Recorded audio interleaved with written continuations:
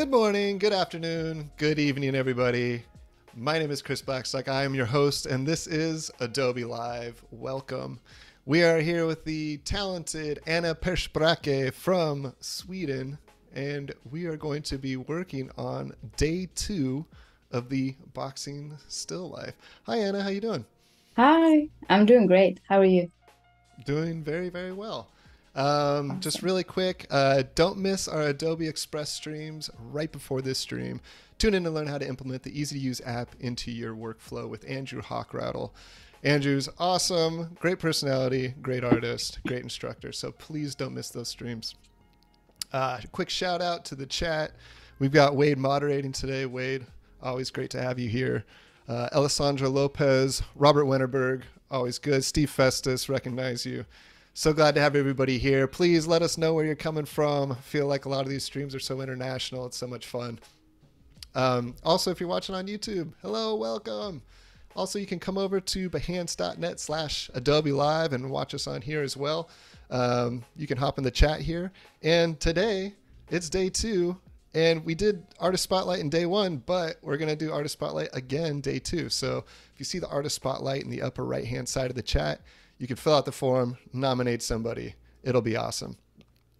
So Anna, let's show your work, introduce yourself, and then we can go over day 1 real quick, Yeah, and then let us know what we're going to do for day 2. absolutely. So, hi everyone. I'm Anna, and I'm a Swedish-based illustrator. I studied design at the Academy of Art and Design in Gothenburg. I also studied illustration at RISD. And before I started to freelance as an illustrator, I worked as a design assistant for a Swedish fashion company called Kappahl, where I did mostly prints and patterns for kids' fashion. I also been an intern at Borås Tapeter, which is a Swedish wallpaper company in Sweden. And actually, before I went into illustration and design, I worked as a social worker. So Mm-hmm. I would describe my work as dreamy and colorful, playful and soft. It doesn't have like a lot of sharp shapes. And I think diversity is very important. And I work mostly in Photoshop, but I also started to explore um, After Effects because I like things moving, but it's a quite hard program to learn, but I'm Yeah. getting there. So the reason I did this one was because I wanted the little yellow dots to move. You'll see it Mm-hmm. in the end here. To have them move in different directions. And this is actually a dream I had about flowers in a burger. So I thought it was a fun idea that I should do something with. So I also had this. So this one. This is a gift for clients of the Closer and Closer, which is my agency. Mm-hmm. And it's a desktop and phone backgrounds for the clients so they can use. And it's my hometown, Borlänge, actually. So this is where I come from and where I live. So it doesn't have like the best reputation in Sweden. So yeah, I wanted to show it from a different side and show all the good parts and focusing on the positive things. And also I have, let's see. Oh, so this was one of my favorite projects. It's for an ice cream company called Hemglass. So they have this Mm-hmm. blue little truck driving around in different residential areas in Sweden and selling ice cream. So when I was a little kid, we used to buy ice cream every Friday from this truck. So this was a lovely commission to do. So this is for their summer calendar. Very awesome. I remember we were talking Yeah, about that yesterday of how we, yeah, we also have the ice cream truck yeah. rolling It's so around. funny. Yeah. I thought Uh-huh. it was like we were the only ones who had that. Yeah. I guess. Smart business idea. Yeah, yeah, it is. It's awesome. So, and I'm a big fan of ice cream. So, yeah, I love this one. It was so much fun. And this is like actually Photoshop animated. Mm-hmm. Yeah. Yeah, Yeah. And it's cool. There's so many elements going on, but they all work really well together. yeah. So, I just wanted to show you so you can understand what I'm doing today as well. Mm-hmm. Um, because I wanted to do some sports still life, because I heard that the sports industry is doing well still. So that's a good thing. So I thought, why not do something with sports? So I did this one. It's the football theme. And I'm doing, for the live stream, I'm doing the boxing still life. So I figured we could just jump into that maybe.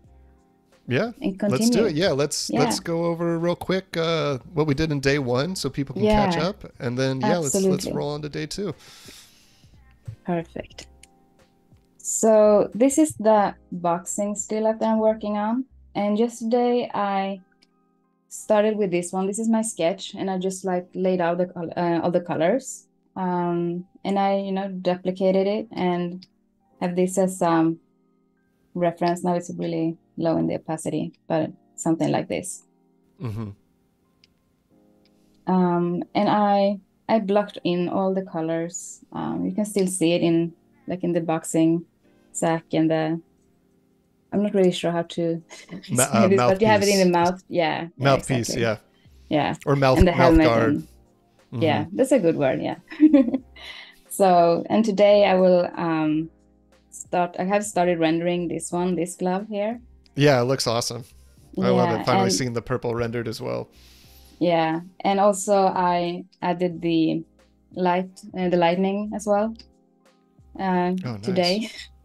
Just so I could, keep up with the whole piece. Yeah, of course. So I just wanted to show you like what it's like when you do the highlights, what it actually does to the illustration. It really pops, I think. Oh yeah. So today I will just keep on doing the rendering, see how far I come. I will also do like some shadowing and do these little, tips and tricks that makes it pop. Yeah. So awesome. I think that's Yeah, let's get rolling. Yes. I know it's a lot of work. Yeah, there's a lot of strokes. It would be nice to, count how many strokes you do for the drawing. Well, yeah, maybe one day AI will do all the strokes. Yeah, that would be awesome. I'm not sure, like maybe I don't want to know. Yeah, I know. It's I'm not sure. Good thing, bad thing. Yeah. Oh no, this is really cool. I love work that for me, really good work is something that when you step back, it all holds itself together. But when you get in close, there's so much more to see. Yeah. I love all the detail in your work. Thank you so much. Because your shapes are so simple and clean, it's really nice to see all of that hand gesture work, stroke in the artwork itself. Yeah. Yeah, it's a nice contrast. Yeah, and I really enjoy doing these, like all these strokes. It's kind of meditative, I think. Mm-hmm. Well, like you said, it sets your work apart. This is defines your style. Yeah, I think so. It's like I always been drawing like this kind of way, but it has been more like subtle. Like now than it was earlier. But it's a learning process, I think. You evolve all the time.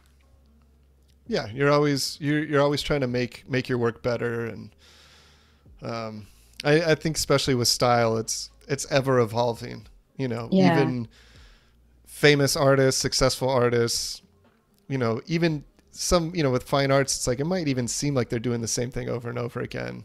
But it's evolving if you're paying attention, if you're looking, and eventually it's going to change. As you get older, as your life changes and the way that you think changes, your art kind of follows suit. Absolutely. Like because you're doing like a lot of characters. Have you always been into doing like those kind of illustrations? I've always been into character design. That's something I've done. Since I was very little, usually a lot of monsters and scary things for whatever reason. That's awesome. I've always loved kind of movie magic, special effects, prosthetics. So for a long time, I wanted to do sculpture, which I did. I did some in school. Like big ones or like more tiny? I've done a few that are about 2 feet tall, and I've did How study like. big is that? Like, because like Oh, sorry. Yeah, I don't meters, even. I'm trying to think centimeters. of like meters. It's less than a meter because a meter's about Okay. 3 feet, I think. So, Okay. um, yeah. So probably Pretty big then, pretty. It's actually. a good size, but Yeah. yeah, it's a lot of work, and sculpture's a very difficult place to make money and have a good job, Hmm. support a family. So unless you kind of turn that into 3D modeling, or ceramics, a place you could do it. But Yeah. sculpting for film and animation, traditionally, it's a pretty niche job area. There's not a lot of people that still do it. I think you got Yeah. companies like Leica that do stop motion animation. I think those are good places that you can kind of still find that craft. But yeah, so I just kind of moved more into painting and drawing, and yeah, I love it. It's cool. But also, I think it's like very, like when you're doing 3D stuff, like with clay or something, Mm-hmm. I think you understands like shape and in a different Oh yeah, way when or like if you're just doing like illustration or drawing. So yep, I think it's really definitely. good. Yeah, it's because you're trying to replicate a 3D form in some way, Yeah. like what you're doing right now. It's like you're building volume and shape and lighting. Yeah. So the better you understand those things, the more success you're going to have, if that's what you're Hmm. trying to do. For what I do, because I do it for entertainment and for mostly 3D, and that's the objective, is to try to kind of replicate that. Yeah. Robert Wennerberg was wondering if you had a chance to look up Maddie's brushes. Oh, not I think yet. that we were Not mentioning. yet. Okay. Yeah. Well, But I've been thinking about it today actually, and I will do it. Yeah. it will be Was done. it Maddie's brushes? I think, yeah, it's Maddy. I believe Wade had a link. I think we can send it to you. Yeah, that would be awesome. I will totally Alessandra check it out. Lopez. Yeah, definitely. Alessandra Lopez says, "I really love your style." Oh, thank Um, you. That makes me so happy. yeah, she loves the color palette. Yeah, thank you so much. It is kind of a unique color palette, especially this one. It is nice Yeah, color combinations. I think it's the a lot lilac of and try. the deep It's a, red is not like a very common yeah, combo. but I think they look so good together, Oh, it's really cool. and also like pink and reds as well. Mm-hmm. I Mm-hmm. really like that.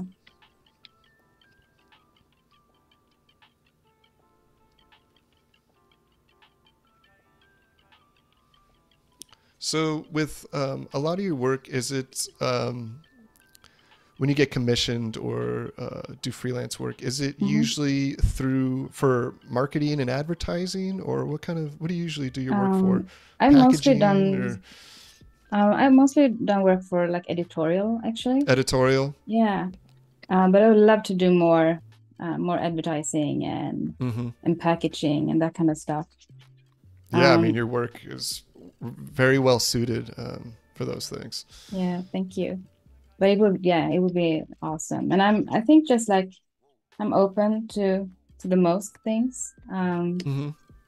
And I also done illustrations for a children's book, which Mm-hmm. that was really fun too, actually. Did you for a book that was published, or Yeah, yeah. okay, you'll have It was to. like for songs and rhymes and stuff. Okay, So I cool. did like I think it was 4 illustrations. We were like Mm-hmm. several illustrators for that book. Right, it So I was a did, compilation. yeah, but it was a lot of fun. Yeah, what's the book called? I'd love to Um, look that up. Den lekande barnbokskammaren. Uh-oh. Okay. So it's the playful children's chamber book, maybe. Okay. Something like figure that. We'll figure Yeah, it I out. have it on my website. Okay. Oh, okay. It's on your Yeah, website. yeah, Okay, that's all you and need my to say. Instagram as Perfect. well. So you can check it Okay. out there. Okay. We'll too. find it. We'll Yeah. find it. So it was this Baby Shark song that you might be familiar with. Yes. Yes. Yeah. Very much so. Yeah. And Is that one that you illustrated? yeah, and it Yes. was also one. I'm not sure, but like the animal with all these spikes, hedgehog, or what is Yeah. it called? Yeah. Yeah. Hedgehog or a porcupine? Probably. Yeah. I don't know. So Yeah. yeah, so that was one as well, and then it was like for like every day of the week, the children used to go like round in a circle, and then you have like each kid has one what do you say, like a weekday name, kind of. I'm so bad to explain this, but yeah. No, I mean that makes Yeah, sense. it's just it's a lot of Yeah, like toys in that song of the week. image. Yeah, it's like yeah, to get the days of the week. Yeah. Yeah, the Baby Shark song is funny because my wife used to be a preschool teacher for 5 years, and I would hear that song back then. And then all of a sudden, I don't know if they bought the rights to it or what. I was like, can you just make money off of children's songs? Because I remember that song. I was like, oh, this song's hilarious. And then all of a sudden it's all over television, and they've got a cartoon and a product line. It's all over the place. Yeah, it's crazy. But have you also done illustrations for like children's book, or is it more for? You know, I did once when I was very young. I was about 19. Did not know what I was doing. But I did it. A guy I went to school with, his mom commissioned me to do a book with her. And I don't know. I think she independently published it. It was called Jemmy's Big Day. And it was about this kid working, kind of like saving up his money and doing chores to buy a bicycle. Yeah. So, yeah, really kind of basic, cute little story. But I don't know if I would show the work. I feel like it's embarrassing just because it's so long ago. I would love to see. That doesn't exist online. So maybe one of these days I'll. It's a very conscious choice, right? Yeah, I'll embarrass myself and put it out there. But it's a good story. The artwork, it's like you look at your stuff that you did 20 years ago and you're like, oh boy. Yeah, I totally understand, because I did a picture book it was a silent book actually for my finals on the university. And it was about a giant who jumps into a lake and gets really, really small. Oh. Yeah, so that's kind of funny. Yeah, and it's like an adventure, but it's just so interesting. You can see like how you develop your style and like your growth, I think, over the years. Yeah. Yeah, it's so. Oh, yeah, it's so like fun to see. It's not. I'm not embarrassed to look at it. I think it's more just, it's like it's so hard these days because your online presence, really impacts your jobs and kind of how people perceive your art, and so you do have to kind of think twice sometimes before putting stuff out there. Yeah, like what do you want to get hired for? Yeah. Yeah, I when I was going to community college, I did a lot of fun projects and did some pop-up books, which were really fun. Wow. Yeah. Pop-up books. That's like the paper, like when they come out of the book, right? Yeah. Yeah. So like we learned how to like engineer all the different types of pop-up forms and that's really mechanics. Cool. That was really fun. Sounds hard too, like how to figure out how to manage. I feel like the book is barely holding itself together at this point. Yeah, I would love to see that one too. Yeah, I believe the pop-up book was about as silly of a take as you possibly can make of cannibalism. So that's This gets very even more interesting. yeah. It was pretty silly. That's another one that I'd have to probably be careful. It was very cartoony and kind of. I don't think you would even but know it sounds it. fun to me. Yeah, it was like a cooking show and there was a game show aspect to it and it was pretty silly. Cool. Alessandra has a question for you. Yeah. She said, what is something in your journey career that you were surprised to learn or manage? Wow, that's a really good question. Mm-hmm. Can you just say it one more time? Yeah. What is something in your journey or career that you were surprised to learn or had to manage? Okay. So I think it's like, for me, I think it's more on a personal level, maybe. I know I talked about it a bit yesterday. But for me, it was like, because I've been, struggling with anxiety and that kind of stuff. Mm-hmm. And for me, it was like, I really learned that that I won't let my fears stop me. It's like following my dreams and be true to myself, I think. Mm-hmm. And I really learned that if I do something that's scary, but I do it anyway because I want to do it, because it's like I know it will bring me further, Mm-hmm. I have to do it anyway, like no matter how scary it is.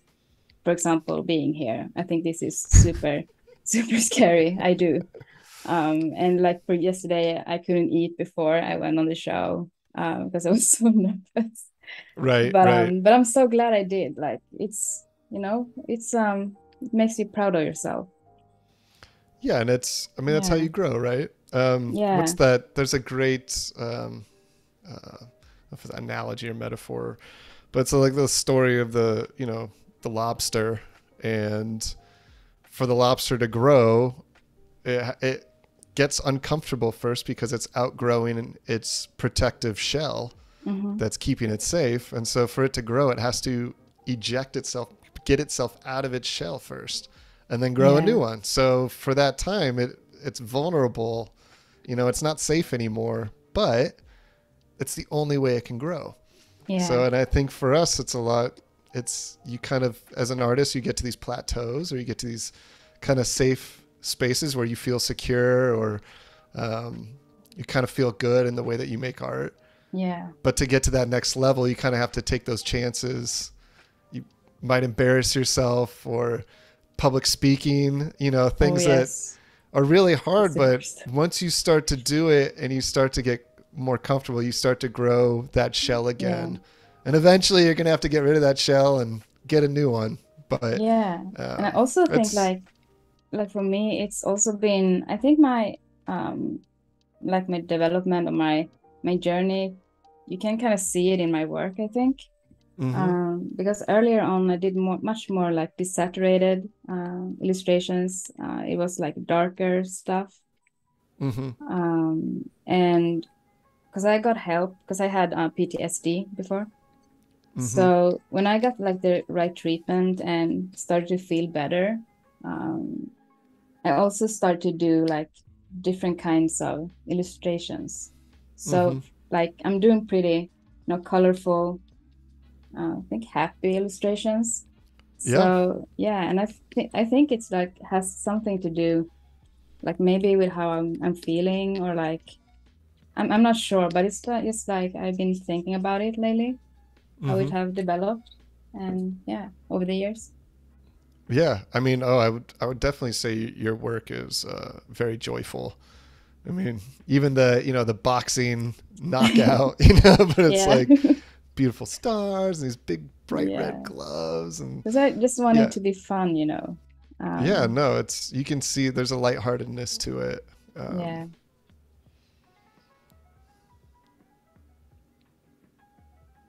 But yeah, it was a really good question. Mm-hmm.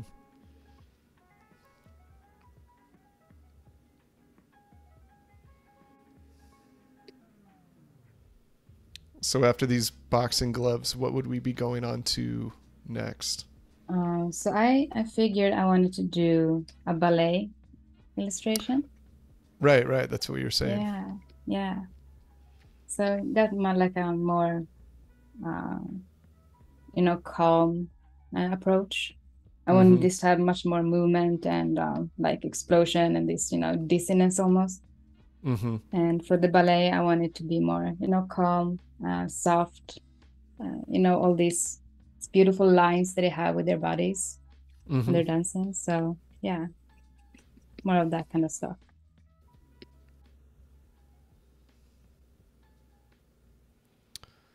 Alessandra says, thanks for sharing, Anna. And as an art therapist, I have clients who had Wow, similar experiences. So, that's super interesting. That's so yeah, it is cool. pretty amazing Yeah, being able to turn to some type of creative outlet to kind of heal yourself. And yeah, absolutely. It was just like, yeah. because because I worked as a social worker before, Mm-hmm. and I got burned out, and like the Yeah, only thing it's that a I hard could, job. yeah, it is, but important, but it's Yeah, hard. extremely Yeah, important, but it's you take on a lot yeah, and I emotionally. doesn't got like that filter, and I'm pretty like introverted, Mm-hmm. so yeah, it was too much for me. But like the only thing that I could do, like that I could manage to do, was to paint. I was Mm-hmm. doing like watercolor then, so that was like the only thing that I could do. So I figured I should try and change my career, go from a Yeah. really steady income as a social worker. I mean, there's always jobs for a social Right. worker, but as an artist or illustrator, it's much more. Uh, it's not that safe, if you know what I mean. What? Never Yeah, no, heard of it before. Never thought yeah, about it what? Get out of ever. here. Yeah. Freelance illustrator? That's the So most yeah, steady income you could possibly imagine. yeah. So yeah, Yeah. but I figured like because I knew that if I was going back, I would probably be miserable like the rest of my life, Mm-hmm. and I just needed to do a change. Yeah. And I just like put all my eggs in one basket and went for it. Yeah. Which sometimes, I mean, it's we always try to tell people not to do that, right? Yeah, Um, sorry. but no, but sometimes Yeah, that's what you have to do. I mean, yeah, you think about most successful people in this world. It's usually because they gave 110% towards something. yeah. And also like I do have like the education for social work. I will always have it. Like I will Right. always, have that knowledge and Mm-hmm. that education. So I think it wasn't a waste or anything because I'm really happy that I went through all of that, even if it was super, super tough and everything. Mm-hmm. But I think I learned a lot. Yeah. I mean, it's like I said. I mean, it seems like you have a very well-rounded experience Yeah. with your education and life experience, and all those things kind of come into play when you're making art, and it's Mm-hmm. important having those experiences. Yeah. And I also think it's like super important to talk about that stuff. Mm-hmm. Like sometimes it feels like everyone have these, perfect lives and everyone's happy all the time, and no problems, you know. Yeah. But it's like, It can be easier sometimes to be that way, yeah, right? Or pretend. totally. So I think I'll just leave it like this way and go Okay. for the purple one, Yeah, let's do it. just so you know what I'm doing here. And are we using the same brushes that we were using yesterday, right? Could Yeah, you kind yeah. of I just have point like those out this. again? Absolutely. So I have like when I'm doing for a plain surface, I because it's like the white sheet when you start drawing. I'm super Right. scared of that. So I Right. just do some small textures to make it less solid and, just messing around. So this is a big square. I think it's a cow's brush. I'm not sure like in which category it is, but it's in there somewhere, yeah. And it also uses the Kyle Impasto brush. So this is more like this. It's a kind of a different structure or texture. But yeah, I really like them. And for the rendering, I always use the Gouache Supreme brush. And I have that also like a little bit bigger. And then when I do like the detailed rendering, I use this I think it's it's also a cow's brush. I think it's under the drawing box maybe, or the dry media. Yeah. And it's I know there's so many. Yeah, there is, and they are all amazing. Yeah. But it's a 4H. I think it's called that too. Okay. Yeah. Yeah, Wade has put the link to Kyle Webster's brushes. Perfect. So if everybody wants to check those out. Yeah, there's plenty of good ones. Yeah. Be pretty hard not to find one that you didn't like. Yeah, and also like it comes for every season. I think it's just like comes some new ones. Or they used to like every winter. Yeah, they're constantly. Yeah, there's kind of constantly adding. Yeah, I think it's awesome. It's kind of fun too, because obviously you're not always going to be using all of these different brushes, but sometimes it's a nice way to break out of a funk, or if you're having a creative block, just kind of start drawing with a different brush. Yeah, because I had like some different ones when I started out, and I think it's so this is also the Kyle's drawing box pencil, and I used to have like this one, the HB pencil, a lot, but it's much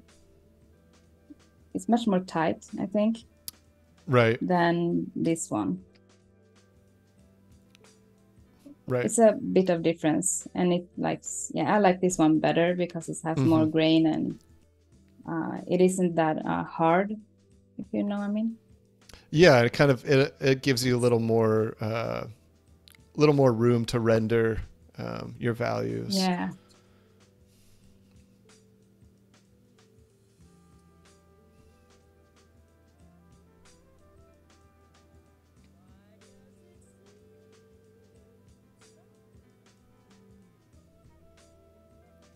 So do you have anybody in your family that are artists, or anybody around you that could have influenced you, or is it something that just you kind of just started doing, or kind of knew that? I'm like my parents, like I think they both are creatives. Like my mother used to, because I was dancing when I was a kid. Okay. And she did all these show dresses. Like we did this Lion King once, and she made like the Simba dress, like the oh, that's cool. So she would make the costumes. Yeah, exactly, the costumes. Yeah. Very cool. And my dad, he got this, like he has really much of a like fantasies. Like he's also very creative, and he used to tell me stories. He came up with bedtime stories when I was little. So yeah, he has like a lot of imagination. So I think I have like creativity from both of them, but none of them was like painting or drawing or anything. Right. Yeah. But I'm also like, I'm the only child. So for me, it was also like when I didn't have anything to do, when my parents couldn't play with me all the time. So then I just like, I started drawing. So it's always been my to-go, to do. And I always enjoyed it, drawing and painting. Yeah, even with a brother or sister, I feel like it can still be, you kind of need a lot of your parents' attention, which can be hard sometimes. Okay. Yeah. Yeah. Two little boys that it's in still a different way, maybe. Yeah. Yeah. It's like they can play together, but yeah, they still want mommy and daddy to join in. Yeah.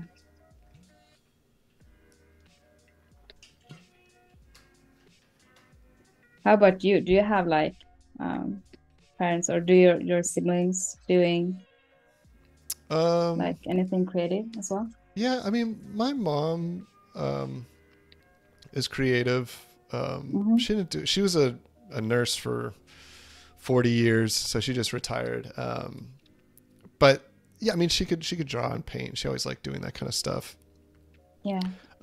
My dad is has a very like technical mind, Mm-hmm. so very much like almost an engineer's mind, can like take anything apart and put it together again, kind of thing. But Yeah. not really creative, really vivid imagination. Yeah. Um, but my brother was really creative, um, and made a lot of film, art, sculpture, Okay. and so um, yeah, I think he had a lot of influence on me growing up. And my uncle was an artist, and then my grandfather was an illustrator as well. So Mm-hmm. there's some creativity in the family, and Yeah. um, I don't think anybody really did it as a solid profession, but there's enough around it, and people, love for animation and film and stuff, that Yeah. it was cultivated. Nobody was looking at you cross-eyed, being like, "What are you doing with your life?" So Yeah. that was good. I had a lot of support. Yeah. Yeah. That's important. Like, or at least it makes it easier, I Makes think. it a lot easier. Yeah. Um, I feel like this day and age, it's a little bit. I think more people are supportive of creative professions Yeah. than they used to be, but it's still really, it's risky, and it's not being financially successful. It's hard. It's a lot of Yeah. work, and it's not a nine to Yes. five. No, it's not. It's much more than that. Yeah. But I think like for me, I really love that it's not a 9 to 5 job. Completely. Yeah. It's the Because best it's thing and the just, worst thing about it. yeah, yeah. But for me, it's just like the best things because Hmm. I can work like a Sunday, doesn't matter. And maybe Hmm. I can maybe have had something else planned on a Wednesday, for example.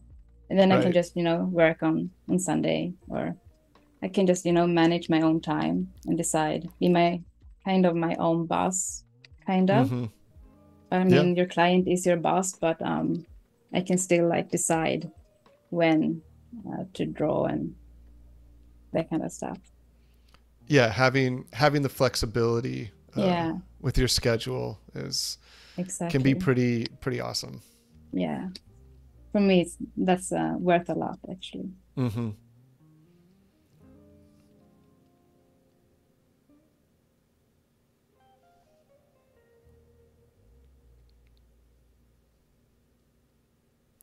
So now, with the other items in this painting, Mm-hmm. are they all going to be kind of rendered with the same fidelity? Okay. Yeah, Okay. Yeah, I was yeah, just they curious. will. Yeah. Yeah. So I just, for all my pieces, I work just like this, like Hmm. through the whole thing. So it takes some time. Yeah, just a little bit. It's not too long. Yeah, I think starting out in art school, that was a big realization of doing foundation or like master copies or something with charcoal, and like, or trying to do Yeah, photorealistic drawings. yeah. It's like, oh, putting 50 hours in is pretty normal for, it's like Yeah, those can first take learning how forever. how much work you really have to put into something um, to get it to a professional level. That was Mm-hmm. a bit of a surprise at first. Yeah. And also you have to, if you're working with like oils and it takes forever to dry. Oh, that was the worst part. Yeah, I know. Especially if in San Francisco, sometimes it'd take longer because just the air, and it was never really, because the temperate, the weather, and Yeah, just it makes sometimes sense. it would take, it's like, oh my gosh, I can do this layer and then I gotta go do something else for the next 2 days. Yeah, they're still wet, like Mm-hmm. till this day. Yeah, I Almost. know. And then they're like, well, if you don't wait, it might crack down the line. You're like, oh, good. I can just put Yeah, all this time in, and it'll just slowly ruin itself. yeah. That's what I love about, digital illustration. Mm-hmm. You can just go for it. And you can always change your mind. Yeah, that's it. Pretty Well, and you easy, can even actually. change the colors, right? Even what you're working on. Yeah. Okay, so I think I'll just leave it at this Okay. stage. Yeah, they're looking great. So maybe I'll go for the helmet this time. Yeah, let's do it.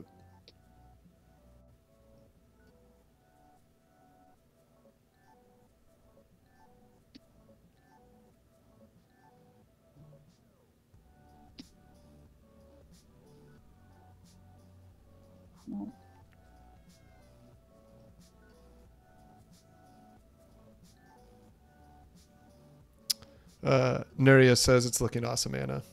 Oh, thank you, So Nuria. no support there. That's awesome.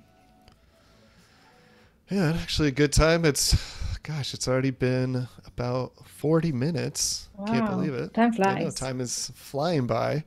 Yeah. If you are just joining us, we are with Anna Pers Bräcke from Sweden. She is a very talented designer, illustrator, and soon to be animator, right? Yeah, I hope so. Right? Baby steps. Baby steps. She is working on day 2 of this boxing still life. Very cool. Also today we are doing the artist spotlight. This is day 2. We're doing 2 days of artist spotlight, which is really awesome. So if you look at the chat on b.net/Adobe Live, in the top right corner it says artist spotlight. There you can click on that and fill out a form and nominate yourself or somebody else to be featured on the artist spotlight.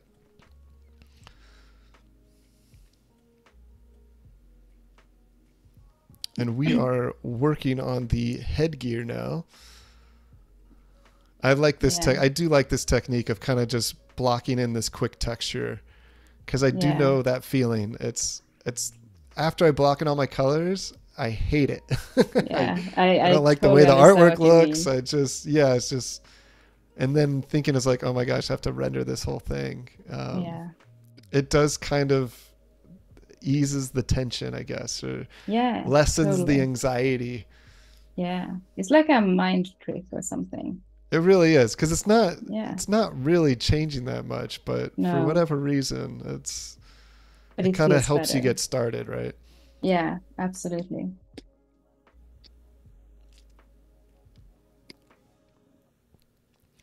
So Dave Arcade really wants to know about Babe Ruth, and if you know anything about Babe Ruth.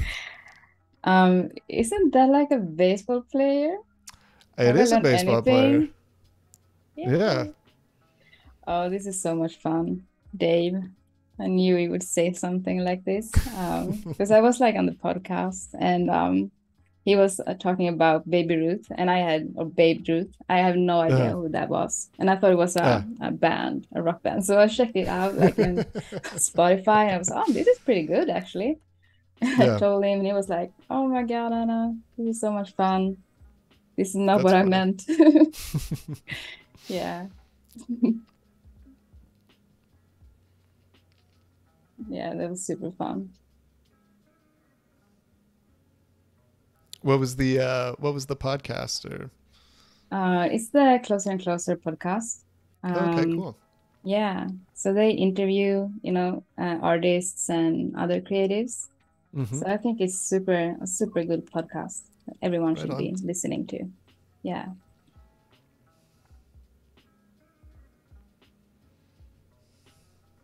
Yeah, Babe Ruth is definitely an American icon. It is. So you know who it is. Really really everyone famous. knows without me. The Babe. Yeah. The home run king. Yeah. Back when you could just drink and eat and smoke and play sports at the same time. Wow.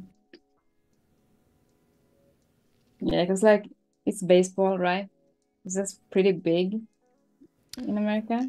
Yeah, I mean it's an American sport. I think baseball is probably one of those. You know, it's like American football and baseball, basketball. It's like Yeah. I think because you know invented in America. Well, at least you know for the most part, and so I think baseball is like you know they call it America's pastime. So I think that does have a big Yeah. part in American culture, and it's probably one of the easiest sports to watch. You can kind of just hang out, you know, at the stadium. It's like you can watch, you can not, you know. It's like it's such a it's like a slow moving sport, but then when stuff happens, it happens quick, you know. Yeah. But I it's would very love to very go to fun. a baseball game. Oh my gosh, baseball games are really fun. I can't watch it on TV because I get bored out of my mind, but I love Okay. I love going to the games. Like the energy. Yeah, it's just it's Uh, fun. It's yeah, and being in a big stadium like that, and the fans are always really fun mhm. because it is such a slow moving game that there's a lot of time to kind of talk to people or yell at people. I thought it was like a really fast game. So it isn't. It's slow. No, oh, no, baseball can take forever because there's also no there's no like cap on like that's so if you know if you're tied at the end of 9 innings, it can just keep going until somebody For scores. days. Yes, like I mean, I'm pretty sure it wouldn't do that. Like you know, something would happen. They would either call a game and like come back to it or something. But gosh, Yeah. I know recently there was one game that was really long, like you know, 6-7 hours. What? I think even That's longer than that. Yeah, I'd have to wow. someone look that That's up. crazy. Longest baseball game. Wow.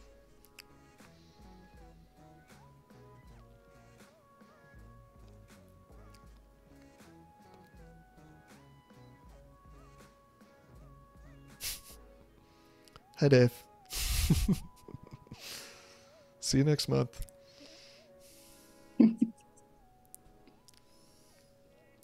Dave says you're the best, and he's so glad that you remembered. Yeah. I will never forget. Yeah, and Steve Festus is also right. Baseball is huge in Japan. That is Oh, that is their largest sport there, and wow, that's cool. yeah, it's I can see that. It's baseball and golf are the two big sports in Japan. Okay. I think they have they're second in golf courses to America, but you know they're about.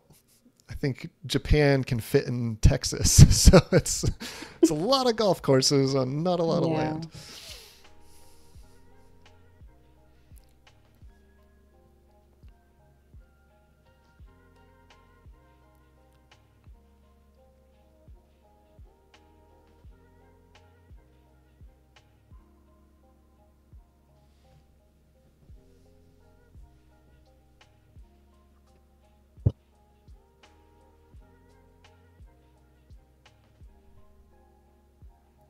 So now, do you usually try to keep the values consistent, or are you ever kind of pushing objects back with darker values, or how do you usually balance it in the painting? I always have like trouble understanding the like hue and value, like in Mm-hmm. English. What's the difference? So like value is usually Is it from dark and light or from is it black to white, right? From okay. like your darkest shades to your lightest tints, Yeah, and and hue is more so of the tone, like the right color kind the of. Okay. color, right, Yeah. right. And your question was about Well, because I know because you're rendering everything very similarly.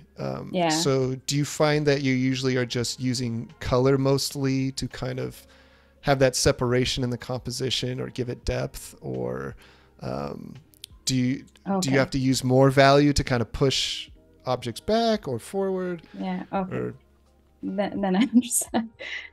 So I use darker, because I have like, for instance, sometimes I do it, black and white to see if the colors pop. And here it's very similar. And this isn't like a good thing because it's they're very, very close to each other. Right. So probably I might be able to, darken this pink one just in the color, or it will just work out fine when I'm rendering, because I would have like this maybe some light here to separate it from the star. So yeah, I think I work mostly with darks and lights in that regard to make it separated from each other. Yeah, so it's like as you're rendering, you're kind of making those decisions to kind of help. Yeah.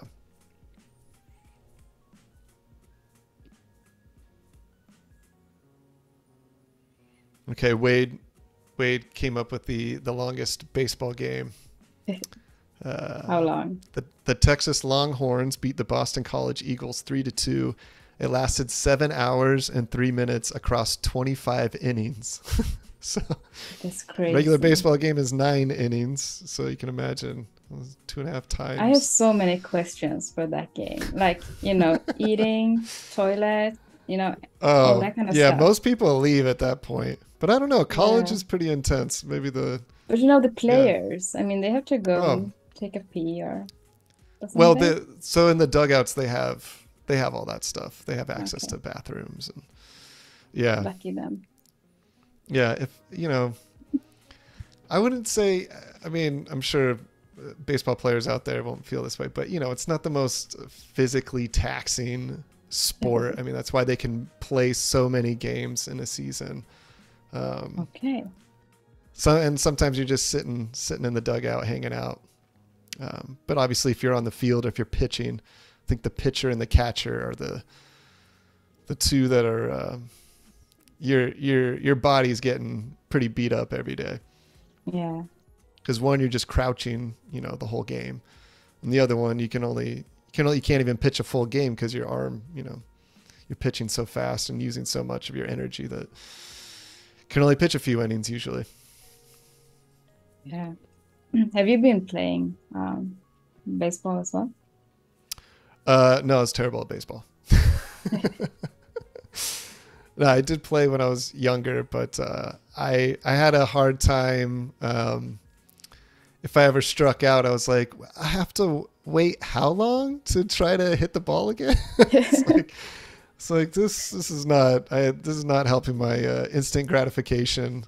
It's like a long learning curve then.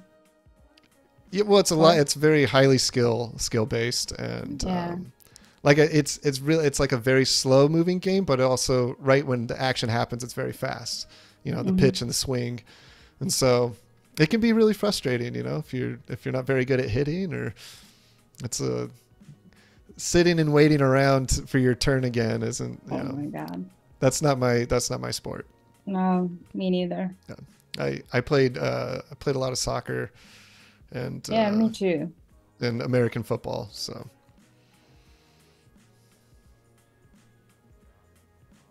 Yeah, soccer is really fun.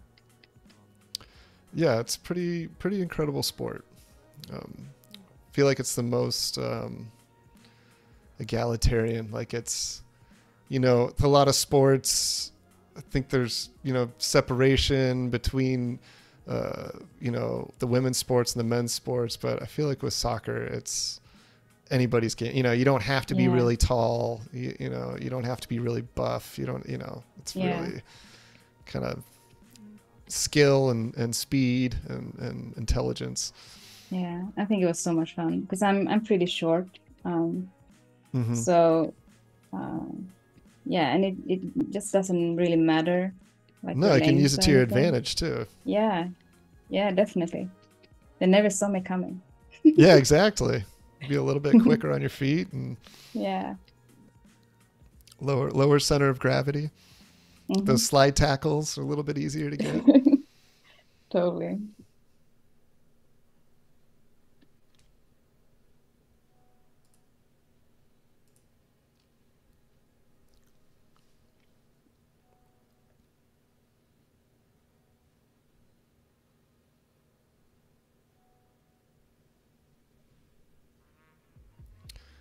Do you ever do you ever have prints of these available of personal work, or is there anything on your site or anywhere where people could purchase any of your art?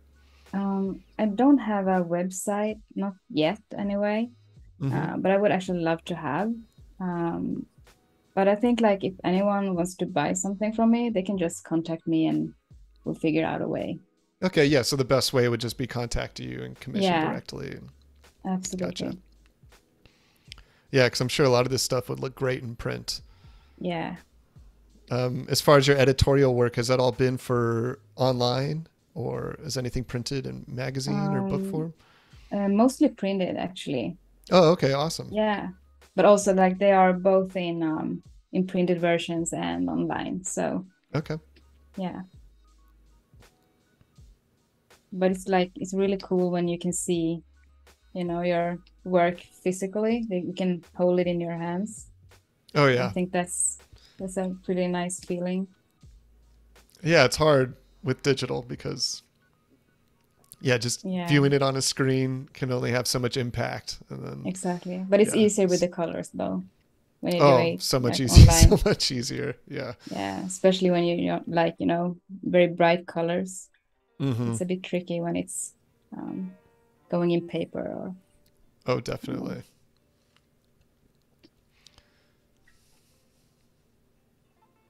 Yeah, I feel like nowadays printers are pretty smart, and before everything would have to be in CMYK settings, and you kind of there's a lot of Yeah. limitations. And I mean, there's still obviously when you're using ink, you can only do so much. Um, Hmm. but I don't think you don't have to worry about as much of the settings on the artist's end as much anymore. Yeah.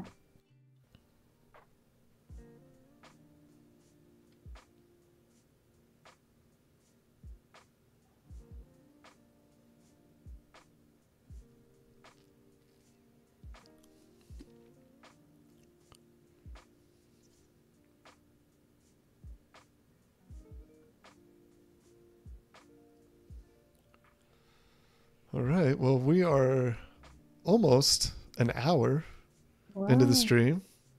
that's So in crazy. about 30 minutes, we are going to do the artist spotlight, which is very exciting. It'll be day 2 of the artist spotlight.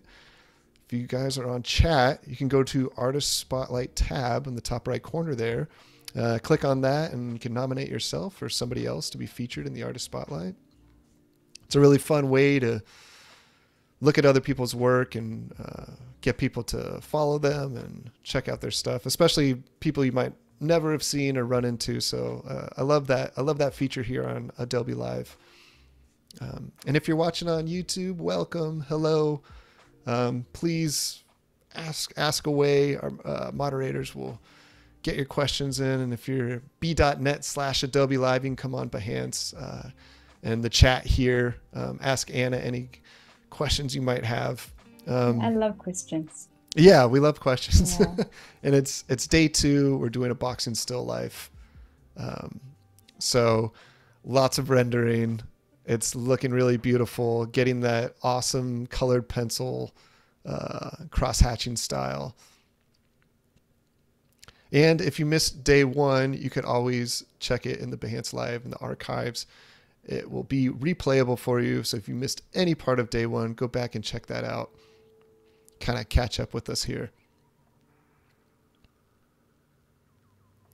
Diana Beltran Herrera says, "Hey Anna, looking amazing. Love seeing your process."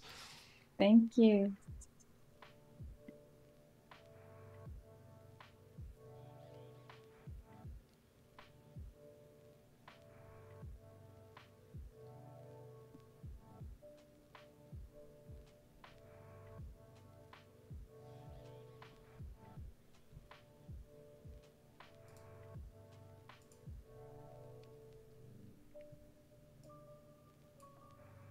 Now, are you somebody that listens to music while you work? Do you watch stuff? Do you kind of do it in silence? What's your usual setup for working on a piece for a while? I mostly listen to music. Okay. So, and if I'm really, tired, I can just listen to, bird songs, like Oh, okay. nature sounds. Yeah, Yeah, yeah. it's really, Kind of like ambient sounds or relaxing. nature. Yeah, Yeah. yeah, kind of, if I'm really tired. But mostly I listen to music. Hmm. Do you kind of listen to anything, or is it instrumental, or I know sometimes Um, people with like lyrics is almost distracting for them. yeah, like if I listen to lyrics, I doesn't really listen to the lyrics, if you know Yeah, what I mean. yeah, yeah. Yeah. You're When not I'm singing drawing. along. Yeah. Yeah, it's more like I'm just hearing, the sounds kind of. Hmm. But like I'm a big fan of crambing.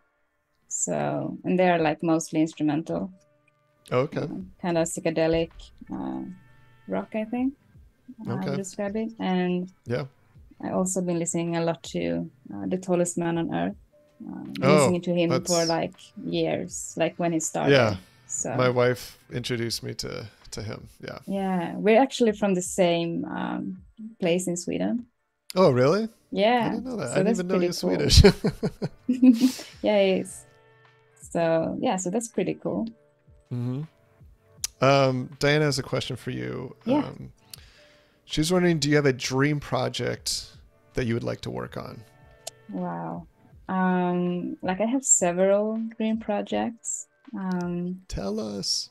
Yeah, I actually like I would love to do something for Adobe. Like, Mm-hmm. that would be so awesome. They're listening. Um, yeah, I know. I'm just like, what to say? Because I really, really would love it because I've been using, all the Adobe Mm-hmm. programs for a really long time. And, Right. a dream would be like when you open up like Photoshop or you have this illustration or photo or Yeah, the kind of the splash art. artwork. The yeah, Yeah, yeah.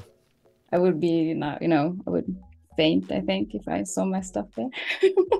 All right, you put it out there. Yeah. It could happen. You don't know. Yeah, nothing's impossible. Hey, you're on Um, here working right now for Adobe, so yeah, it's yeah. so yeah, I would never ever figured it like I would do this just a couple of Hmm. months ago. Yeah, It's kind of surreal actually. yeah. Um, Well, it's been great having you on here. no, So, and thank you're you. doing awesome. You're a really good host as well. Oh, Like thank you. yeah, you're easy to talk to. And like the That's community good. is so nice. Yeah, everybody's usually really great, and Yeah. lots of great questions. It's nice having people from all over the world. Yeah. I feel like that helps a lot as well. Yeah, it's so cool. So, Dave Arcade, I don't know what the band's name is. Let's see. Kurangbin? Is that how you say Yeah. it? Yeah, Krunbin. Okay. Yeah, I'm not really sure how to pronounce the name, but I'm saying Krunbin. Yeah. Yeah, he says they're awesome, Anna. I love you even more now, or I like you even more now. Whoops, is that Freudian slip? I don't know. Oh, that's awesome. Yeah, they're really good. And I was like, when he told me about the baby Ruth, I mean that's also like it's a kind of a rock, like the band that I found that I wasn't Hmm. meant to find. But it was Hmm. like this kind of, also like psychedelic, almost like desert rock, you know what Oh, I I mean? like that. Kind of. Yeah, And yeah. I love desert rock. Um, yeah. It's an interesting way to describe it. Yeah. I like it. But also like I think I also very influenced by, the seasons because Hmm. every autumn I listen to jazz and that kind of stuff. Hmm. It's like a more comfy feeling. Yeah, there's always different moods for everything, right? You're Yeah. not going to listen to the same music all the Yeah. time. Like me and my boyfriend had this song, I'm walking on sunshine. Hmm. Kind of Yeah. what song I I'm mean. walking on sunshine. Exactly. I leave the song to you singing.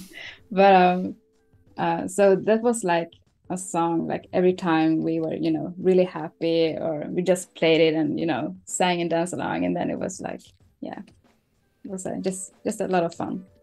Yeah, that's nice. Like the soundtrack of your life sometimes. Oh yeah. Oh yeah. Always got to have those few songs that kind of get you through those either really happy times or not so happy times. Yeah. But yeah, I'm a big I tend to watch a lot of just movies or things in the background. And it's funny too, because it's almost the same where I'm not really paying attention. It's almost like just having somebody talking, or I don't know. It's like a weird, it's a distraction that helps me focus. Mm-hmm. Yeah. And actually, like podcasts, I also been listening to that. Yes, definitely podcasts. And for me, it's like, because I've been so insecure about my English, to talk English, and I haven't been. Which you shouldn't be, because you speak English very well. Thank you. But it's like I've been so, nervous. And so I've been listening to a lot of podcasts and also like reality shows, just to hear people have these like normal conversations. Right. So I can be more, learn more about the language. Yeah, what reality shows are you watching? I'm not sure. We won't talk about them. Yeah. No, but it's like this is like also, it is Survivor. Yes. I watched it. Yes. Yes. That Survivor. kind of stuff. Like it's a classic. And it is. Oh, I mean, I feel like Survivor's been on for over 20 years, I think. Gosh, it's been forever. Maybe that's like, because it reminds of we have this program called Robinson. Like it's almost a Survivor, but not really. Yeah, but it's very close. I wonder if it's like Robinson Crusoe. Yeah, something like that. Yeah. But I think it's like helpful with the language. Oh yeah, I mean, just any kind of situational conversation or everyday conversation, because you can only learn so much from just kind of formal education with or doing an app or program. Yeah, you kind of have to be around people or watch people in casual conversation, because a lot of those words you learn, they're like, nobody really uses that word, or nobody really says that phrase. And so if you go and use it and everybody's like, huh? Yeah. But it said it in my app that I could say this. Yeah, I mean, I have Googled so many words, and I just, hope I use them right sometimes. Well, and I feel like the English language is constantly changing. And there's so much input from so many different cultures. And so the slang is constantly kind of evolving. Yeah. Yeah. Well, Wade, our moderator, is saying, I like the idea of using podcasts to help with language skills. He's like, I need that for my English. Yeah. I mean, yeah. But it's really good, actually.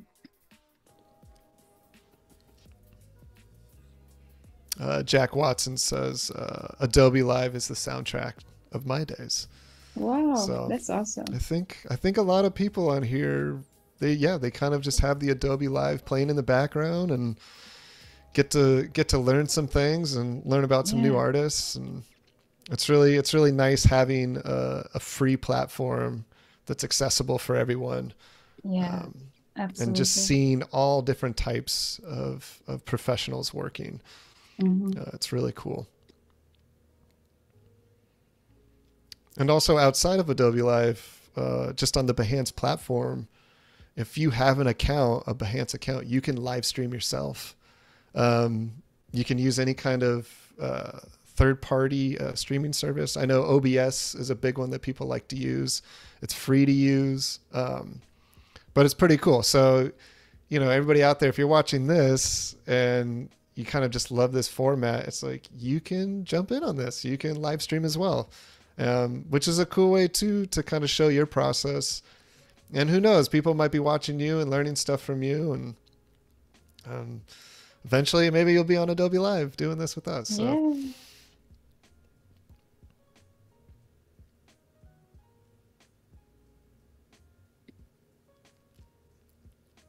Yeah, Fairy Utomo likes the OBS. I believe it's called the Open Broadcasting System. Not sure if I've got that right, but Yeah. it's really, really cool too. I don't know if you've ever heard of that, Anna. I think I got tipped about like, because you can record your screen just for like you can it doesn't record your have to be a stream, screen. right? Just recording your screen Exactly. too. Yeah, you can Yeah. record your screen, your audio. You can broadcast, do live streaming, all kinds of things, and it's really cool because you can set up a bunch of different screens.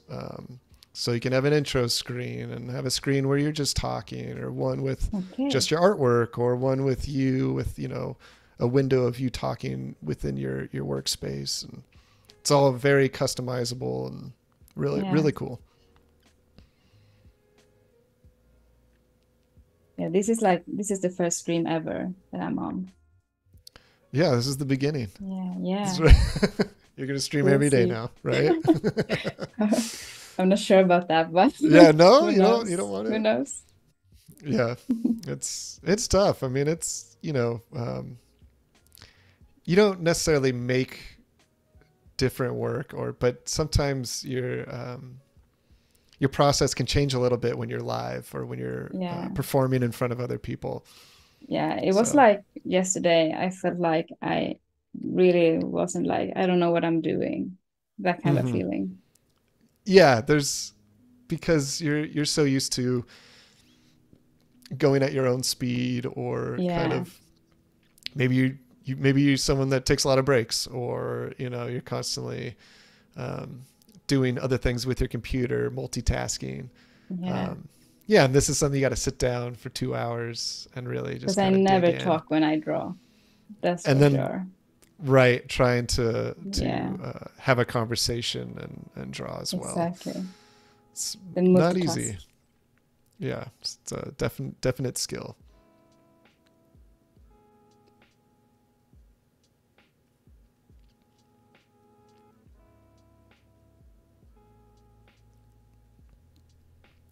Tilda Martinson says it's looking awesome. Oh, thanks, Tilda. So, yep. It was great seeing your artwork yesterday, Tilda. Yeah, she's really good. Oh yeah, that was awesome, and I can see a lot of similarities in both of your work. I can see how influence each other. Yeah, and the kind of analog feeling. Mm-hmm. Well, I just like the kind of taking it to that next step with a little bit of the animation and the motion graphics, because it adds a lot. Someone coming to your website and they see that, I think it just gives you another level as an artist and professional. Absolutely. I think it's just like, it's nice to broaden yourself. And I really like to, learn new stuff. But I was so intimidated by the After Effects. Yeah. But it's like you just have to try it and make, some simple stuff. And you learn, by doing. Well, I think you're doing it right, where you start out really small, start out really simple, just start to understand kind of what everything does, and don't get too complicated at first. Because I think that's what. Oh, sorry. Oh no, I was just saying your work also it helps with that, because you have a lot of like big shapes and things that you can kind of move around, and it already adds a lot to your work. Yeah. It's like I just when I first opened, because I had like this in mind, that what I wanted to do in After Effects.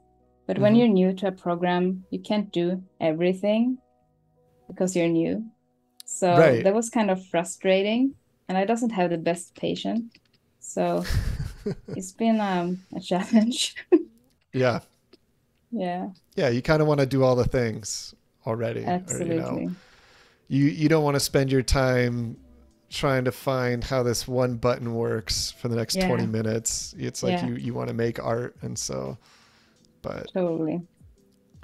So yeah, if I so for like the flagger, the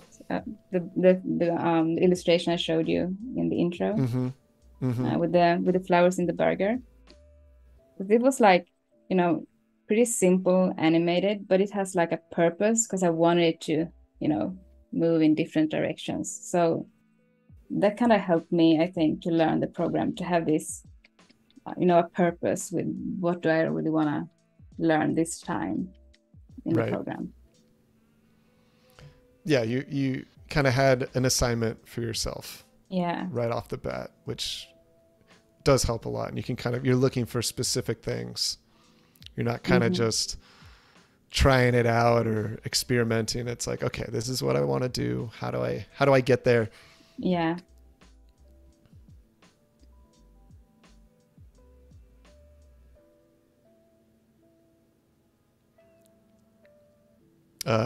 Paola Salibi, hopefully I say that right, says, that's amazing, Anna. I love the textures so much. Thank you.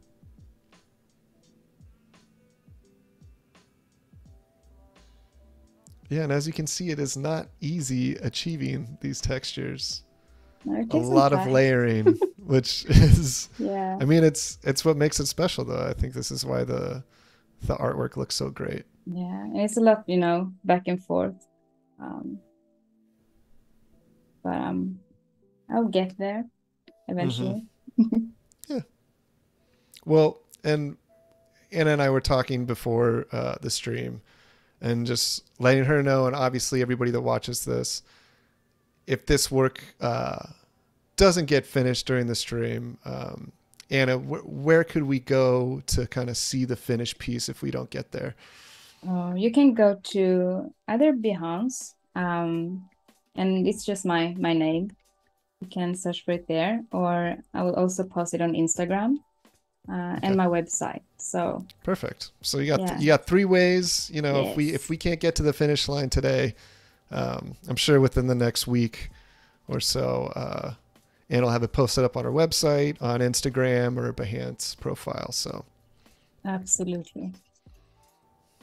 And like we were saying, it's a good reason to come back and see the beautiful artwork. Yeah.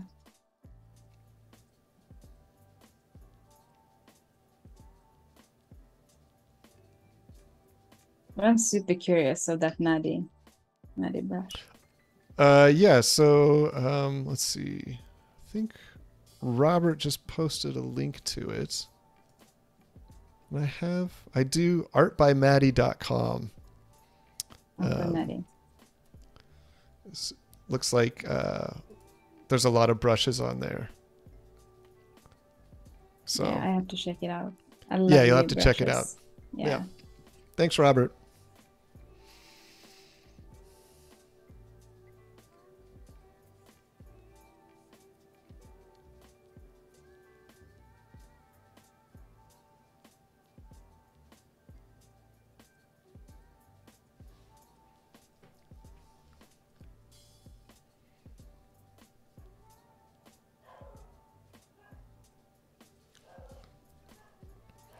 So yeah, I'm wondering, do you make brushes at all in Photoshop? No. This could be, I'm curious if Maybe I should. This could be a brush that you could make, because you could, you know, this would kind of be one of those times where you make it specifically for the type of work that you're doing. Yeah, that's not a bad idea, actually. It's something you could explore, because absolutely. I think using somebody else's brush to kind of shorten that is cool, but it's really awesome when you kind of make your own brush that you use specific to your work, I think. Yeah. Have you done a lot of brushes? I don't do a lot of brushes, and it's something that I've really wanted to sit down and do. I've done it a few times, but I don't know. I haven't sat down to do it, but it's something that's been on my plate. That it's, you know, a lot of illustrators and designers and concept artists that I love almost all have their own brushes. So it's like think I need to get on that boat. Yeah, I should try it out too, I think. Sounds Well, I think, interesting. yeah, for you too, especially with this cross hatching and kind of Yeah. maybe it's not something that you can find somewhere else, but maybe it's something that you could look into, try to make Yeah. yourself. Yeah, it's a really good idea actually. Thank And I you. know there's definitely some videos I know through Adobe Live as well that kind of good instruction on how to make brushes in Photoshop. Yeah, I'll check it out. Definitely. So we got about 10 minutes, just so you know, until we do the artist spotlight. Mm-hmm.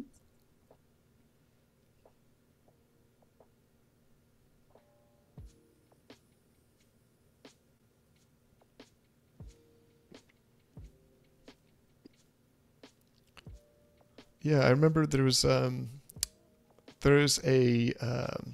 kind of like a collective called Trojan Horse was Unicorn.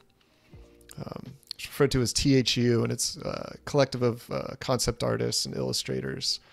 And I believe it was started in Portugal. They hold a festival every year, um, but they also do these really cool Sony Talent League contests. And I think you have to be under 25. You know, it's mostly for students. Mm-hmm. And I remember the winner. I think the winner last year. They made an app called Together, like almost like Together and Yeah. To Gather. And what it was is you could take any type of thing that you collected, like a leaf or a stick or a rock or a blade of grass or packaging, and you could scan it into this program and it would create a brush for you. Wow. And then that would also, you could share with others. And so it kind of became this place where people could start making these kind of unique brushes with found objects. That's Really really cool. cool. Yeah, Yeah. really cool idea. I think it's out there to gather. I might be wrong with all Together. of it, but I'm It's pretty a really sure cool that's what it name is. actually. Yeah, really, really smart. Yeah.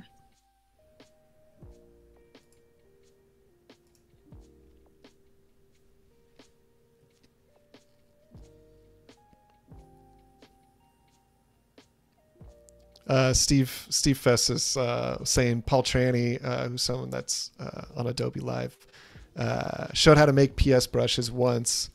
So I made a brush using just a pic of my friend's head, then made him a funny birthday card. That's the best idea ever. Yeah, you really I can love make them that. out of anything. Yeah.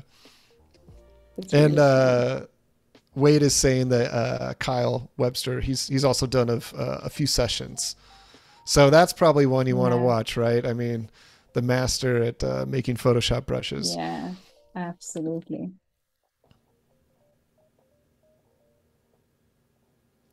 Bliss Art was saying that he did it about 2 or 3 weeks ago. So I'm sure if you just look up Kyle's name on the Adobe Live archive, you'll be Yeah. able to find it. I will definitely do that.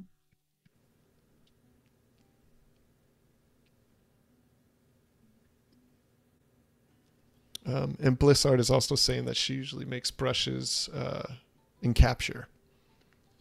So Oh, it's yeah. another good way to use that.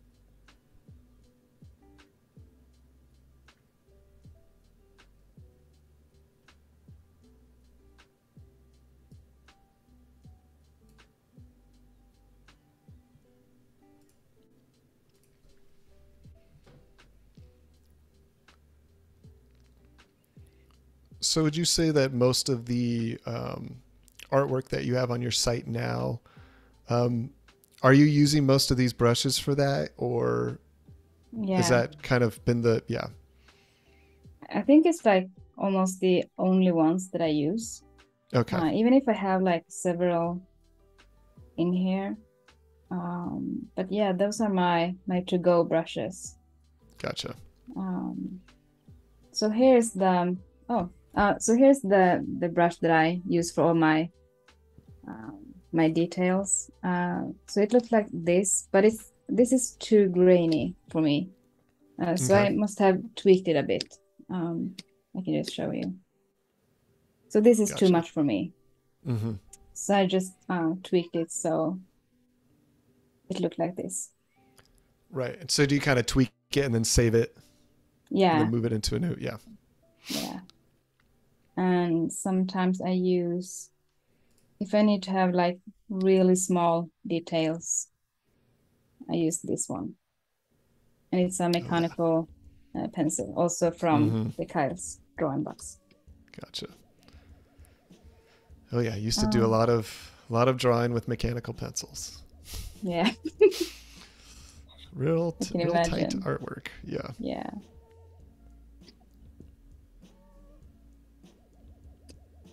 Yeah, I did a lot of, black and white, these micron. Mm-hmm. Yeah, microns. Yeah. Yeah, one like 0.003, Oh yeah. like the Oh super yeah. tiny ones. Yeah. Yep. I used to use repeatographs, which even tinier. Wow. And they're the metal tips, and yeah, those ones you do like this crazy industrial engineering drawings. Yeah. But it's really, really nice, like enjoyable to have those really, really thin lines too. Mm-hmm. I love microns. I used to use those all the time. Yeah. Yeah, me too.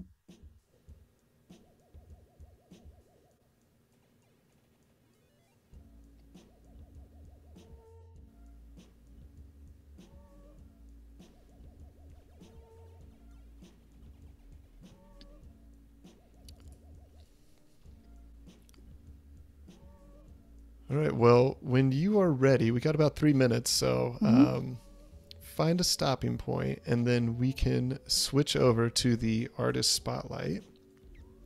Yeah, we can Today's, yeah, if you've got a stopping point, it's fine. Well, cool. This is day 2. We got artist spotlight for the second day in a row, which is really awesome. Yeah, let's pull. Yeah, let's do it. Yeah.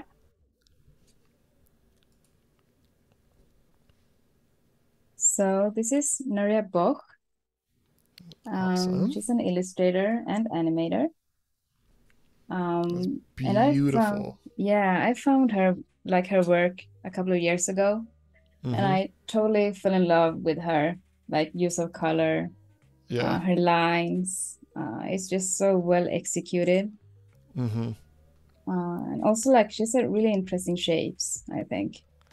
And all these, blurry. And like you said, the line work, yeah. It really stands out. Yeah. But it doesn't interfere at all. Yeah. And some really cool effects being used. Oh, that's beautiful. And it's just so many details. And also like that's so cool. Sorry, this. Yeah, all the animations. And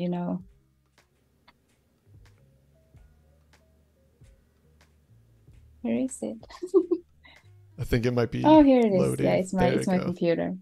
Yeah, but it's so nice, and the use of light, I think it's just incredible. It's so dreamy. Very dreamy. Yes. Yeah, and I think there's some eyeballs in the flowers there. Yeah. Yeah, it's amazing. I can't imagine how much work this is, like how many hours. Yeah, it's a really crazy blend between a heavily graphic style, but with a lot of rendering.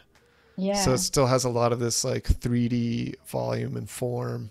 Um, it's a absolutely. really cool blend, a really cool style. Yeah, And like you said, there's so much going on with the colors, but it works really well.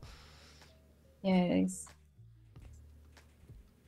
And also, like, I think her color palettes are also just so amazing. Mm-hmm. Like, even if there's a lot of color, it still, works so well together. Yeah, I mean, And I look how think much that's details in super there. hard. Yeah, it's extremely hard Yeah, to have a proper balance, and especially with, like I said, kind of all those graphic elements with a lot of that rendering being put in there. yeah, It's not being overdone, and it's really well balanced. yeah. And I love these, blobby Mm-hmm. uh, things. I think it really makes the artwork pop. And it kind of, and also these, lightning circles, or I'm not really sure what to call them. But I Which think it ones? just, like this one, Oh yeah, yeah. and it really like, it doesn't stand out, but it's, it really emphasizes the motive of the illustration, I Mm-hmm. think. And it Mm-hmm. also like helps your eye to wander through the illustration. Yeah, that's cool. Yeah, I think Yeah, it's just, these are really fun to look at. yeah. Can you click on one of the ones that is there Moving? an animate? Yeah, can you go to the animation? Yeah. Yeah, absolutely. Yeah, these are really cool. Yeah.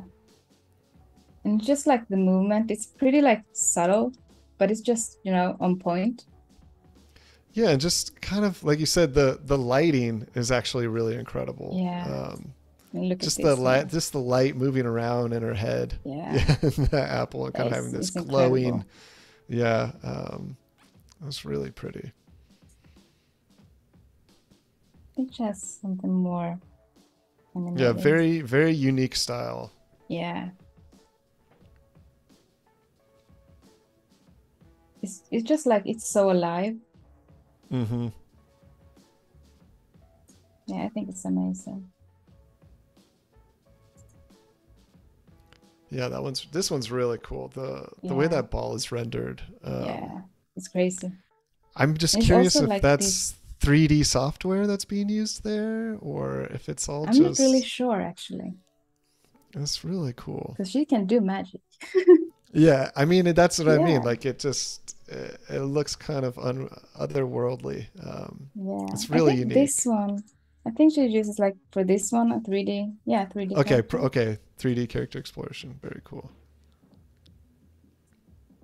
Oh yeah, and I do That's love that. I juice. always love that blend of kind of 2D shaders and line work on top of 3D forms. So Yeah. cool. Yeah, it's super cool. Yeah, I think her work is super inspiring. Oh, using Nomad Sculpt. It's a very cool program on the iPad.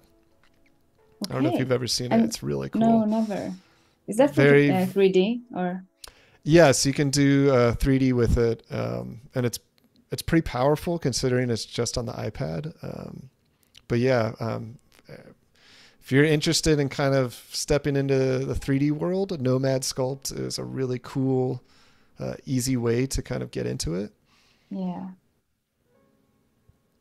Wow, this one. I mean, Gosh, look at the yeah. movement and the I want to see composition this in thing this one. huge, like Yeah, me blasted too. out on a wall. Yeah. Yeah, these colors are just so awesome. Yeah, I think she's just so good at composition. Mm-hmm. Because it like your eye And doesn't stop, it just keep wandering there's like so much around the going picture. on. It's so Yeah. hard to maintain the composition, and it works Yeah. really well. Just all these elements kind of taking your eye around. Yeah.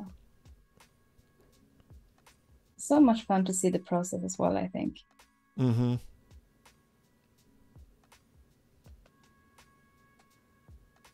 It's a good contrast. We'll have to get her on here. Yeah. This is really cool. Yeah, it's super cool. Yeah, I was gonna say Everyone I should could check her sit out. sit and look at this, yeah, for a long time. Yeah, Yeah, look at that.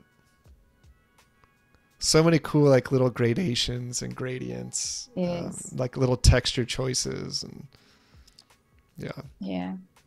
So yeah, really so this cool. is her website, and you can also check her out on Behance and her Instagram. Awesome, awesome. Yeah. Well, awesome to have your work on here, Nuria. It's amazing. It's Boj, I think is how you say it, Yeah. Boj. Um, so yeah, incredible work. So vibrant. Love the mix of styles of graphic, 3D rendering, kind of color explosions on each thing. But well, awesome. All right. So go check out Nuria's work, and we are going to get back to the boxing still life. If you're just joining us, we are with Anna Pers Bräcke from Sweden, talented illustrator designer, and we are on day 2. We've got about 15 minutes left before we start wrapping up, so don't think we're going to get to the finish line here, but it will be posted soon afterwards, either on Anna's Instagram or Behance website, all of the things. So please check back in. And if you Maybe missed I day should. 1, you can go check it out on the replay. No, go ahead. No, sorry. No, I was just saying because like the time really flies. So It does. yeah, so I might just show you some of my shadings maybe, Yeah. No, it'd be and awesome. how I, used to think about that one. Yeah, So whatever when else you I'm want to show us, please. yeah, so when I'm shading, I think I'll do this to a solid layer or like in a group. Mm-hmm. And then I will just have a clipping mask on top of it and Okay. have that one as a multiply. So I usually have the purple color for my shadings, because I think it just works really well. Mm-hmm. And here's like sometimes I use this brush because I don't want my shadows to be harsh or anything. Mm-hmm. So sometimes I just go over with this one, and it makes it just subtle shadings. And sometimes I use this, let's see. So this is a different brush. This one is also a Kyle's brush, HB Pencil Pro, the 15 pixel. Okay. I have to, because it's kind of a bit softer than the 4H. Mm-hmm. And I think I will just darken this one a bit. So then I can have just, a little bit sharper.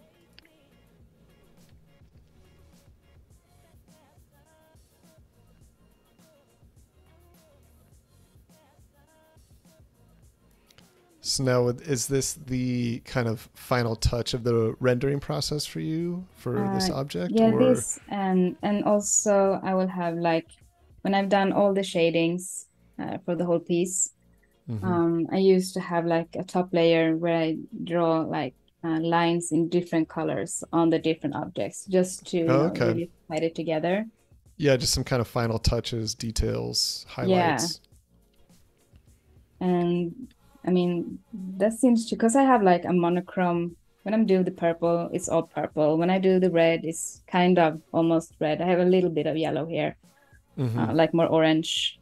But otherwise, it's kind of monochrome. For the helmet example, it's kind of the same color, but just different hues. I got it right. Hues. Yeah, yeah, no, you're doing it. No, you got it. Yeah. You got it. Yeah, You never know. Yeah, the same hue. Yeah.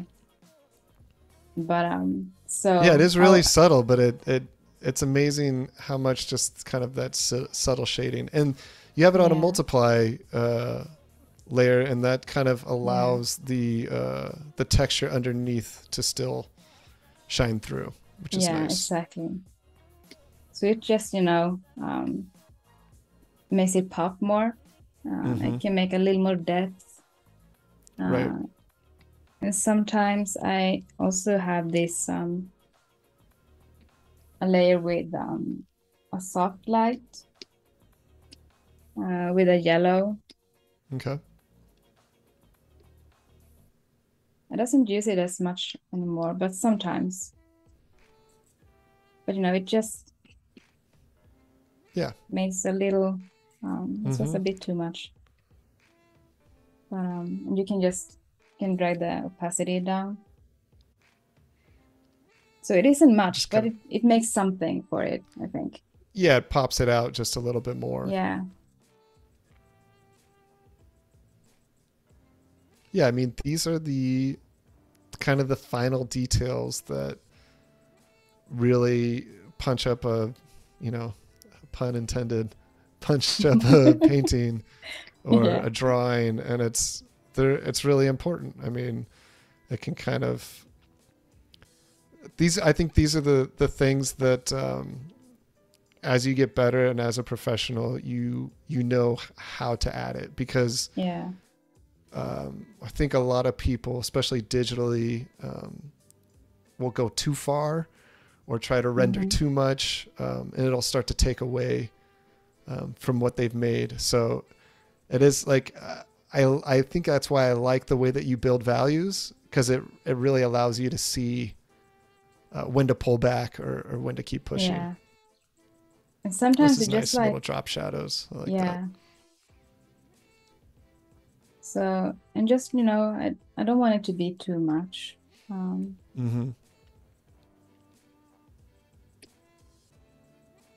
This might be too much.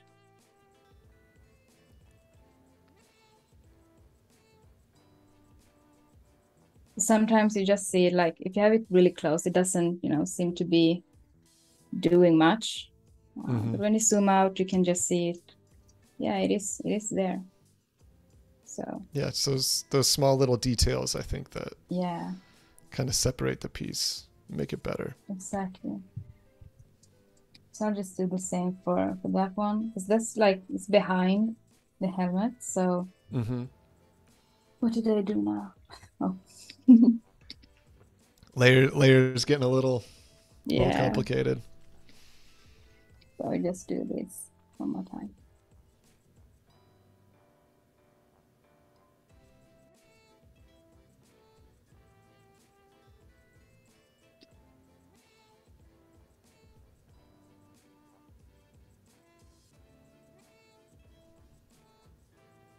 Oh, Fairy Utomo's on his way out.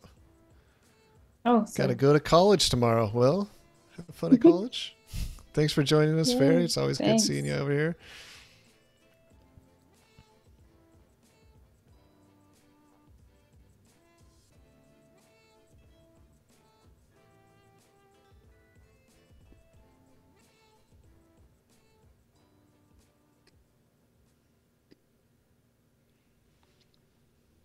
Yeah, I would love to see this art in some kind of storybook.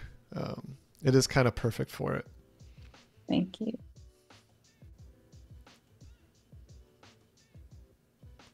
Yeah, it's crazy how much this is already changing the piece, just having these few little cast shadows, and it really, really pops out the gloves. Yeah.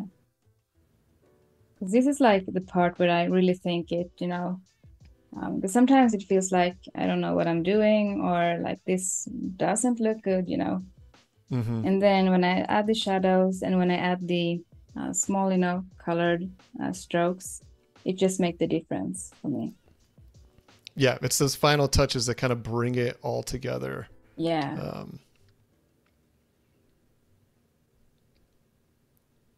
Well, and I think because you're also, like you were saying, are working very monochromatic for the most part, it really helps it at the end. Yeah. It really makes it stand out.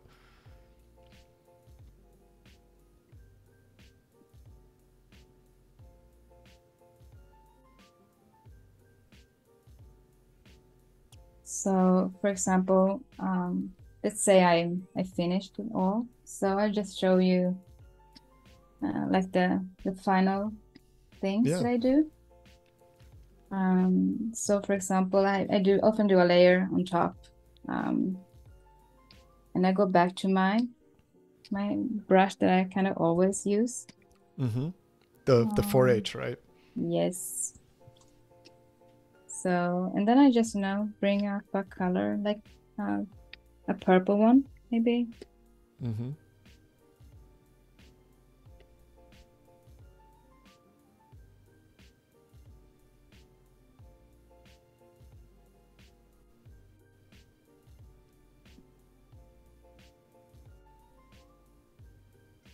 This is also, it isn't much that I'm doing, Mm-hmm.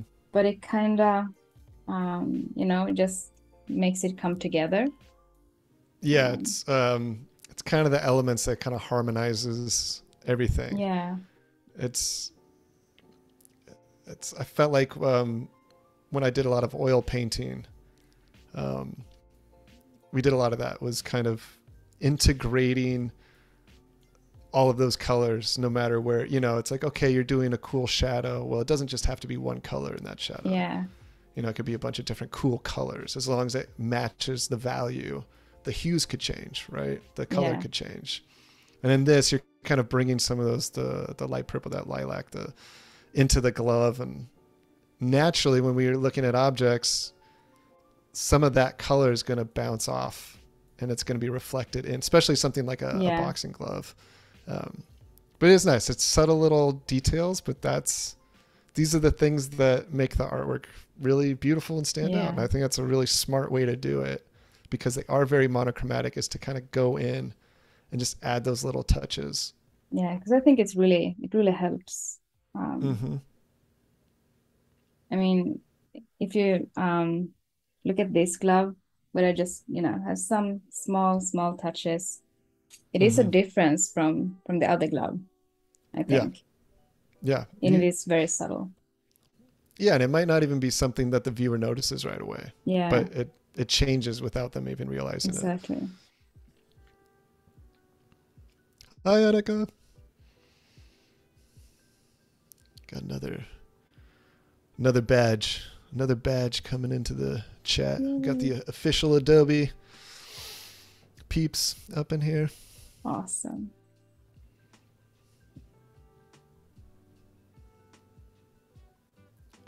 Yeah, just that little bit of purple. Yeah. And I also used to have, like, when I've done all my lines and all my shadows and everything, I used to have like a top layer with a texture. So for this one, this is texture I made myself. Okay. And this as well. So I would just do it like a raster, I think. Oh, sorry, it was the wrong layer. Yeah, so there you go. Oh, cool. And this one also, I think it's called a raster or something in English as well. I'm not really sure. But I will drag it down to maybe 30%. Because I don't want it to be like take over. Right. And cool. For this one, it's a bit too much. So I'll just go and I take this brush and I will change the, I'm not sure what it's called here, but I want to have it to be like as an eraser instead of drawing. Right, which I think you can also on the Mac keyboard. I think it's called the tilde button, the key that's right below the escape key. At least it is on my. But I know there is a hotkey that you can change your brush into an eraser. Yeah, I didn't know it was a shortcut for that one as well. Yeah, I learned it I think a few months ago. I was like, what? How did I not know this? That's awesome. But it's really cool because it allows you to maintain the texture, right? It's not just a clean eraser, but so I thought that was really cool. Yeah. But sometimes, the eraser will be a bit too, like, because I use the, where is it? I'm not really sure where it is. It should be here somewhere. But it's kind of hard, like here it is, this one. The Kyle's eraser, right. Flat 100%. But it's it has too sharp edges for me when I'm doing just the touch-ups. Right. So then I just use a brush and just clean it up a bit. Yeah. Yeah. No, it's pretty cool how much it adds to the Yeah. piece. And I think we were talking about it earlier where it really does kind of add that extra layer of analog feel. Because it is kind of easy to fall into the digital trap where, as Nuria's work, it leans into the digital, right? Like you love that digital look about it. Yeah. But with your work, it kind of pushes it even further into that realm of like, is this digital? Like, Yeah. you know what I mean? Like I love that about it. And also sometimes maybe I can just do it like this. Because I used to what did I do now? Sorry. Oh, sorry. Because I like to also, play with levels sometimes just to make it even pop more. Yeah. So it's like, it isn't much, but it does something for the piece. Yeah, definitely. I would say almost after every piece that I do, I definitely have adjustment layers afterwards just to give it that extra push. Yeah, it really helps. Yeah, so this is kind of what it will looks like, except I will, finish up the backgrounds and I will do some more over here maybe. Well, I would say pretty successful, and you got a lot done in not a lot of time. And I know it. You think you're like, oh, I'm gonna be able to get all this stuff, but man, it really does fly by. Yeah, it does. Well, cool. Do you want to do just a quick recap for everybody, and we'll start wrapping up here? Yeah. So I was doing this sports still life. I can just show you a couple of the steps that I've done. So I started to, block in all the colors, as you can see in the background, like for the boxing sack and the star and the mouth guard. What did you say? Yeah, that's right. Yeah, you got it. Yeah, you got it. Mouth guard. Yep. Yeah. And then I'll just go in and like rendering with like cross-hatching kind of technique. And then I'll just, make some shadows with a multiplier layer. I'm doing, some strokes with different,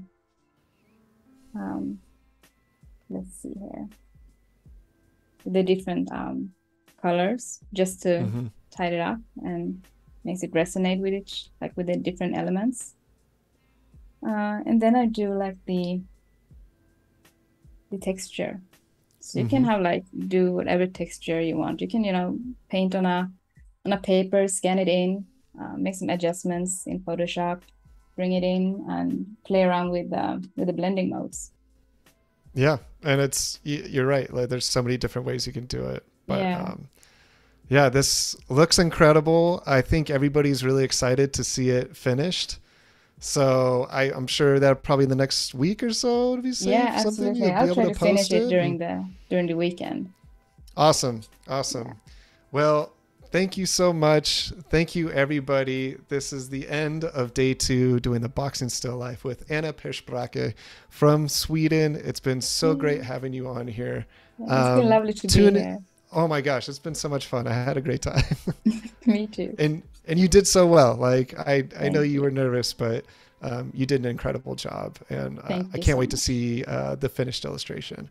Tune into our new creative boot camp with Andrew Hochradel as he shows you how to express yourself by creating your first design in Adobe Express using templates and tools to level up your skills. Following the boot camp, join the second day of designing a book club app with Fergie at noon Pacific. Thank you so much, everybody, for coming by. It's been a blast. Always love doing these Adobe Lives with everyone and meeting these new artists. Anna Pers Bräcke, so nice having you, and you did an amazing job. And we'll be seeing a lot more of your artwork soon. So thank you, everybody, for coming by. Have a great week. Yeah, thank you. Bye-bye.